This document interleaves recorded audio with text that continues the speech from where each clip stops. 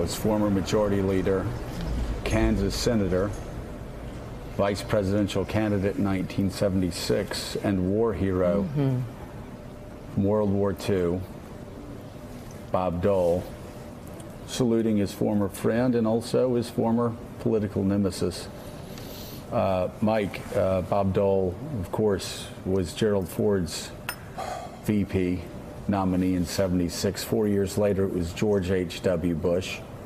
They were always stiff competitors, and that was no more evident than in 1988 when George Bush came back and won New Hampshire, and Dole's response was, or actually I think it was actually on the floor, the convention floor, Bob Dole said, "Stop lying about my record." But like Jefferson and Adams, these political rivals became good friends. It's hard to speak about this, Joe. I mean, Bob Dole, 10th Mountain Division, World War II, badly wounded for life in Italy.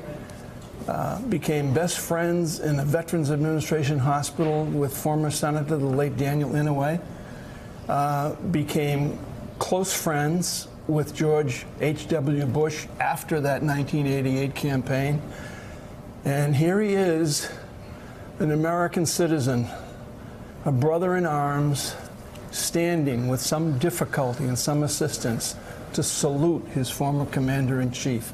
This is a sight, this is an American story that we should cling to and grasp and hold on to in our memory in these times that we're going through, these turbulent political times. Willie, we have heard many people ask the question as we look at Senator Dole, and we remember George H.W. Bush asking the question, will there ever be another vet who serves as President of the United States? Well, this last election actually suggests very strongly that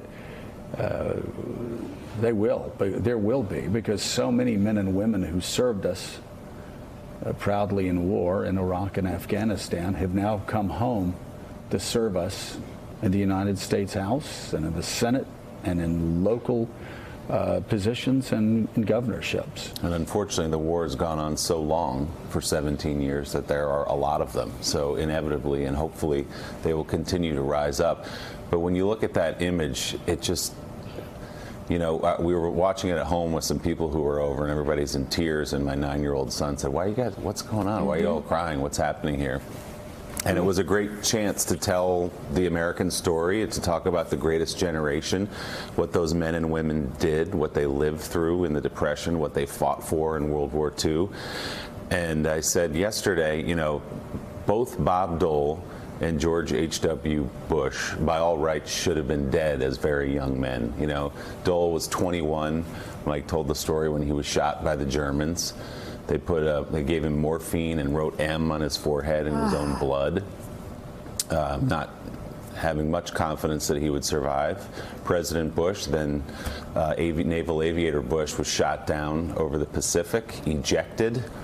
Both men survived. Bush was 20 years old, and now here you had this moment yesterday where 95-year-old Senator Dole got to stand and salute 94-year-old President George H.W. Bush, and the salute was powerful, and this moment right here to me is as powerful as he chokes back tears and fights through the emotion really of a lifetime. And we don't, it's hard for us to understand as we go back and we talk about the greatest generation and the band of brothers. Thanks for checking out MSNBC on YouTube, and make sure you subscribe to stay up to date on the day's biggest stories. And you can click on any of the videos around us to watch more from Morning Joe and MSNBC. Thanks so much for watching.